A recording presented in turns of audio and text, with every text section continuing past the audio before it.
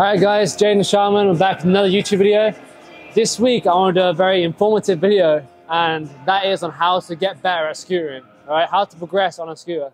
It's quite a big topic, very broad. I'm going to try my best to cover it all today and basically just go over what I did in the past to sort of get to where I am today. The first tip, alright, that I could give to you, that I remember that I did myself, was when I started, you focus on enjoying yourself, right? It's a hobby.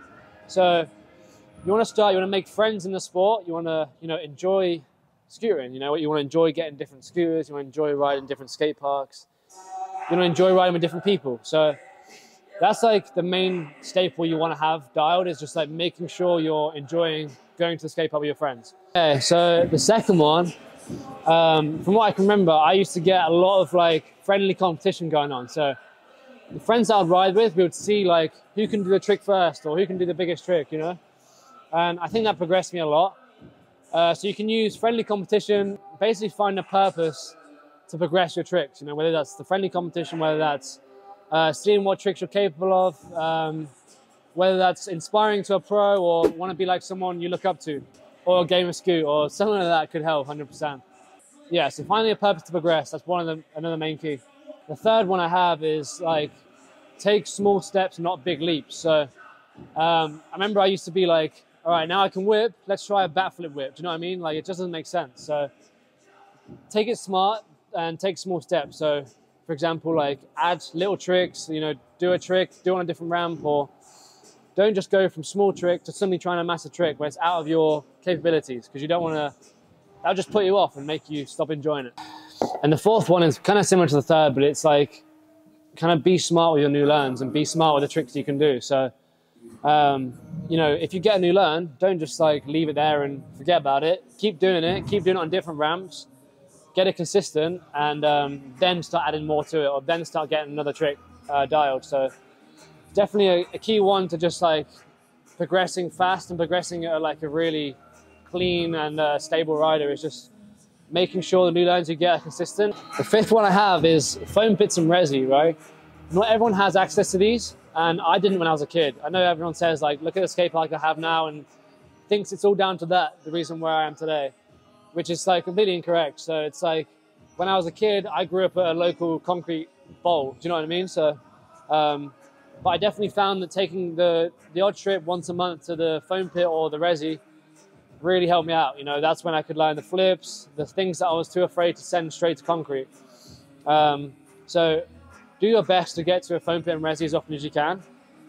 Like, I know it might not be accessible, but try your best, 100%. Okay, so the sixth one I have is, don't play the victim when you're learning a new trick. Don't be like downhearted by not landing a new trick, for example, because that's when you start relying on new learns to enjoy the sport, which is not really the way to go. But my advice, if you're struggling to land a new trick, is either try on a different ramp, figure out like, get a clip of it, figure out what you're doing wrong, and definitely like be smart with it and identify whether that trick is out of your skill level at that time. So as I said at the start, like, don't go from small to something massive, because then you won't, you can't expect to land a massive trick when you're not progressing that fast in scootering. So number 7 is, I'd say it's like one that a lot of people do nowadays, is don't chase a sponsorship, right? So a lot of people think, oh, I want to get sponsored, I want to have this, I want to have that, because that will mean I'm good at scootering. So that's not the case. So you really want to just like progress at your own rate, progress at a rate you enjoy, and all that stuff will come to you. Do you know what I mean? So enjoy the sport, enjoy riding with your friends, enjoy progressing with your friends, and a sponsor, if it does come, it comes. But at the end of the day, like, it doesn't exactly mean much. I wouldn't let your happiness in the sport be determined by if you have a sponsorship or not. That's like a big one. Number 8 I have is entering competitions, right? If there's a competition in your area or somewhere you can access, definitely do it, because that will make you look at the sport in a different way. It would stop you looking at just getting new learns after new learn.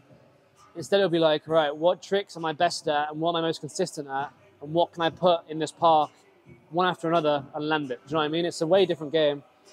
And I think for me, that made me enjoy the sport even more, was when I started entering comps, because it was like a different style of training, different style of like mindset towards scootering. And for me, that worked out in my favor and I enjoyed that. So that could be the same with you. But definitely try it because it's a good challenge. And I did do a video like a couple of weeks ago about how to do comp runs and like the tips I have. So if you're struggling with comps, go back to that video and check that out. Might help you. The ninth one now is like, once you're starting to progress at a faster level, right? So you're entering comps, you're doing well, you might have a sponsor, doesn't really matter. But once you're at that level, you start to then enjoy taking it seriously, right? That's what I found was I used to enjoy, you know, going to the skate park, messing around with my friends. But then as you grow in the sport and as you grow as a person, you start to enjoy like going to the skate park to train or going for a purpose.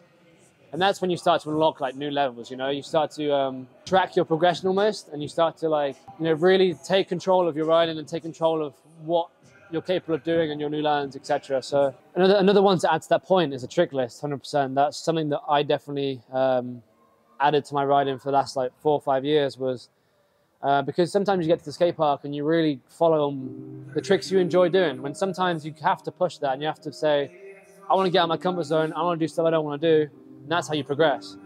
And a trick list definitely helps you to do that because it keeps you accountable and reminds you of the tricks you don't want to do, and you almost like have to do it. So can't exactly force enjoying taking it seriously, but I'd definitely say like entering competitions and like having some sort of pressure on yourself can really like make taking it seriously enjoyment and enjoyful, as you'd say, and that can like do wonders. All right, so one of the last ones I have is you have to like want it. You know what I mean? You have to want to progress. You have to want to be better at scootering. You can't just wake up and be like, oh, I'm scootering because my friends are, or I'm scootering just because it's something I started, now I sort of have to keep doing it. Like, you've got to want to keep pushing it, and you've got to want to keep pushing yourself and your tricks. So, you know, if you don't want it, then maybe figure out a different style of riding, or maybe figure out the sport isn't really what you're here to do. I'd say just wanting to do it is a very big factor in how hard you'll work and in how fast you'll progress. All right, so another one I have, and another one that kind of changed the game for me, was when I started riding abroad. So I'd go to like Barcelona or somewhere else for a competition. Like, that was like so good just to get the community and scootering together, and all in a very like hot, beautiful country, riding around with our scooters. Like, nothing would beat that, and that's really what sparks the enjoyment of the sport. And it motivates you to progress, I think, because you want to be better at those sort of events. That's really what I have that I can think of that helped my progression of coming up in the sport from being, you know, a little kid that's just enjoyed it to now competing in one of the world championships. So that's really all I can think of that helped me get to where I am today. And once again, I hope it helped you out. I hope you can take something from today and like put it into your own riding and help you progress as well. But yeah, that's really all I have to say with it. So thank you guys for watching another video.